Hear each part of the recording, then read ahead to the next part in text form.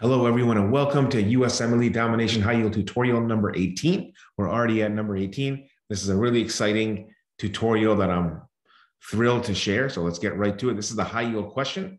The esophagus pierces the diaphragm at what vertebral body level? And the green arrow is pointing to the esophagus on this CT examination of the chest.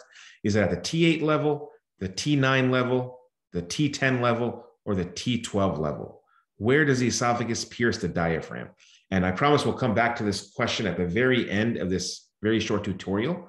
I want to talk about normal CT chest anatomy because the Usmle is showing more and more images, more and more CTs. So I think it's very important for us to just have a very basic understanding of where the important structures are on a CT so that you can interpret them and be familiar with them when you get a question about the CT image of the chest. So this is a CT image that I'm going to show that has no contrast or more. So without intravenous contrast, it's a dry CT chest. And we're starting here at the thoracic inlet. And the first structure I want to show is this dark circular air column, which of course is none other than the trachea, right? So this is the trachea. On the sides of the trachea is the left thyroid gland, and here is the right thyroid gland. You can actually see, enlargement of the right thyroid gland with some hypodense or dark signal here, or attenuation, excuse me. And this is actually a thyroid nodule that's incidentally noted on this patient, right? So thyroid gland, right around the trachea here. I want to just show this bone, this dense area is the bone. This is the clavicle, right? The clavicle on this side as well. And then the humerus is the bone that you're seeing here, more laterally, right? So this is the humerus here, and this is the humerus there, right? So, I also want to just say that, the top of the image is anterior by convention. The bottom of the image is posterior. And that's important to remember, right? This is medial, this is lateral. The left side of the image is the right side of the body. So this is all right. This is the right humerus, the right clavicle, right thyroid gland. And the right side of the image is all the left side of the body. So this is the left thyroid gland, the left clavicle, and the left humerus. So I hope that's clear. That's the convention on every CT. So the top of the image is anterior, the bottom of the image is posterior. If we come here to this image, a little bit lower, kind of in the upper chest and the upper lungs, what we see here is this arch here is the aortic arch. This is part of the mediastinum, right? This is part of the aorta. If we had a contrast study, this would all be very bright with contrast. But we do have these calcifications here because this patient has atherosclerotic calcifications of the aortic arch here, right? So this is all the aortic arch right here in the mediastinum. This area here is the pericardium. That's a little darker, right? We have the trachea here. The trachea has come here, posterior to the aortic arch. Remember, this is anterior, this is posterior. So if the aortic arch is, on the upper side of the screen, so it becomes anterior to the trachea here. This structure right here is the SVC, or the superior vena cava, okay? And, this, of course, this dark area here is the right lung. Remember, the left side of the screen is the right lung, and this will make this dark area here the left lung. It's dark because it's air. Air is dark on a CT scan. So this is, aerated lung that we're seeing here. And this, by the way, these are soft tissue windows. So we window the CT to accentuate the soft tissues that we're seeing here on this CT examination. There's some muscles here along the chest wall. So this is a latissimus dorsi muscle that we're seeing on the right side. We see the latissimus dorsi here on the left side. This, of course, this bone here is a scapula here. I didn't label it, but this is the scapula. Deep to the scapula, this is the subscapularis, this muscle here, more superficial to the scapula. This is the infraspinatus muscle here, okay? So, and these here, of course, are the paraspinal muscles. This bone here is going to be the vertebral body, right? This is, the pedicles, the lamina, the transverse process, and then this is the spinous process here. These bright areas here are the ribs, right? So we're seeing the ribs right here. And this, of course, is the sternum. So if we come here, a little bit inferiorly along the mediastinum, we start to see a lot of the vascular anatomy. So, this here is the ascending aorta right here, this circular area. This is the descending aorta. And this looks like a circle because the vessels, well, this is an axial image. So you can imagine a vessel kind of being cut, like your body is being cut like a loaf of bread. So if you have a tube, it's going to start to look like a circle if you're cutting it like a loaf of bread, right? So, and the vessel is going to look like a circle. So this is the ascending aorta right here. This is the descending aorta right here. This here is the main pulmonary artery that then branches to the right main pulmonary artery and the left main pulmonary artery.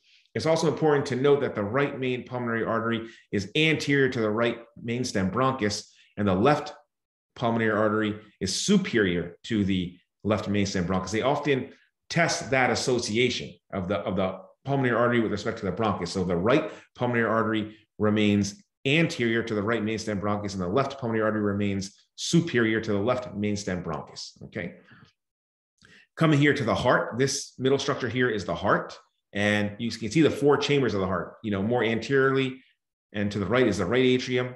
This is the right ventricle here. We can't see all the chambers well because there's no contrast on board. This here is the left atrium. Remember, see how the left atrium is most posterior. It's the most posterior chamber, and we have the left ventricle here, which is the largest here that we can see. It's the largest chamber here. So right atrium, right ventricle, left atrium, left ventricle here. And you can see, again, this is a descending thoracic aorta that we're seeing right here. Okay. This, of course, this is a muscle. I just want to highlight, I didn't mention this already. This is the rib here. This is the serratus anterior muscle, right? They lie, adjacent to the rib. So that's the serratus anterior muscle that we're seeing there. If we come down here to this image, the soft tissue windows, this again, I mentioned this is a thoracic vertebral body here, right? We have the ribs coming in here. These are the rhomboid muscles that are right around, the paraspinal muscles. This structure that I'm pointing out in the green is the IVC. This is the inferior vena cava, right? This pierces the diaphragm at the T8 vertebral body level, right? So the IVC pierces the diaphragm at the T8 vertebral body level. This here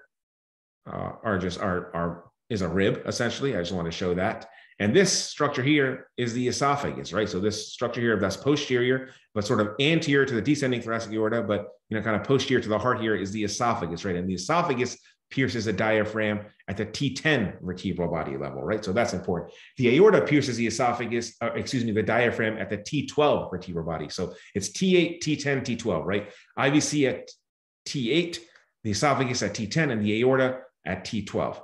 And it's also important to remember the diaphragm is innervated by the phrenic nerve, which is given off by the C3, C4, and C5 fibers, right? So oftentimes you can have, like, for example, a patient can have acute cholecystitis and pain in the peritoneal cavity, and it could be sort of referred pain to the shoulder. And that's because of the innervation of the phrenic nerve that gives, fibers off the shoulder. The shoulder can be given off by C5, right? So you can often have that appearance, and that explains the referred pain that we sometimes see. Now, I'm changing the CT to the lung windows now. So now we've accentuated the lung parenchyma here, right, to look at the lungs. And of course, this bone here is a sternum labeled with S. And this is the right lung. This is the left lung. And you're seeing all these bright areas, these linear areas within the lung that are totally normal. This is part of the bronchovascular bundle. The bronchiole, or the airway, and the vessel all run together in the lung to sort of perfuse the lung and to give nutrients to the lungs, right? So this is another image here, which I think shows the bronchovascular bundle a little better. This is an air column here along the bronchiole, and right next to it is, this dense bright area, which is the vessel, right? So this is known as the bronchovascular bundle that we see. And these are just all normal areas. These linear bright areas are all just normal bronchovascular bundle that we're seeing throughout the lung parenchyma. Notice it's nice and dark and black, as it should be, because this represents air. This is air in the right lung, air in the left lung. Of course, this structure here along the heart, this fibrous tissue, this is the pericardium, right? This is the pericardium that we're seeing right there. This is just, an image of the heart and the lungs here. I just wanted to show this. I want to show these linear lines here, right? So this line here is the major fissure. And you can see this line here also, that's the major fissure. The major fissure divides the left upper lobe from the left lower lobe on the left side. And on the right side, the major fissure divides the left lower lobe from both the right upper and right middle lobe. So remember, there's 3 lobes on the right side. There's a right upper, a right middle, and a right lower lobe. There's only 2 lobes on the left side, the left upper and the left lower lobe, right? So because the heart occupies part of, the space that is within the left, lung, right? So the lingula, which is still part of the left upper lobe, is sort of a homologue of the right middle lobe, right? So the lingula is part of the left upper lobe. So we see the major fissure there. And this, the sagittal image of the CT in the left lung shows the fissure very well. So this dense bright line is the major fissure dividing the left upper lobe from the left lower lobe here, right? So this is the left upper lobe here. This is the left lower lobe divided by this major fissure here. If we look at the right lung, we can see this is the major fissure, right? So this is the major fissure, and this is the right lower lobe here, and we have the right upper lobe and the right middle lobe here. So this line here is the minor fissure, right? This horizontal fissure is a minor fissure that divides the right upper lobe. And we're only seeing part of the right upper lobe isn't this small, but we're seeing the right upper lobe being divided by the minor fissure from the right upper lobe and the right middle lobe here, right? So this area here is the right middle lobe. This is the right upper lobe, and this is the right lower lobe here, right? So I hope that's clear in terms of the anatomy of the fissure. And this, I just want to show this last image here through we're coming back to soft tissue, and I want to just focus on some of the paraspinal muscles. We talk about this muscles being the rhomboid muscles. This is the trapezius muscle here on the right, trapezius on the left. Again, this is the infraspinatus right here, infraspinatus. This here is a subscapularis, deep to the scapula, subscapularis, deep to the scapula. Of course, these are the ribs here, these bright structures, the sternum. This is the heart. We have a calcification within one of the coronary vessels. And of course, this is the vertebral body. So I think if you know those structures, I think those are the fundamental structures that you should know on a CT chest examination. I think you'll have a nice overview of what to expect, when you're looking at and interpreting a CT exam, when you're looking at abnormal things that occur in the CT of the chest. So I want to come back to the high yield question. The esophagus pierces the diaphragm at what vertebral body level? We talked about that, of course, is the T10 vertebral body level, right? Remember, the T8 is where the IVC pierces the diaphragm, and T12 is where the aorta, and actually even the thoracic duct and the azygos vein pierce the diaphragm at those levels. So the answer here for the esophagus is T10. Thank you. I hope that was helpful. Please join me next week for another super high yield USMLE domination tutorial. Thank you so much for your attention.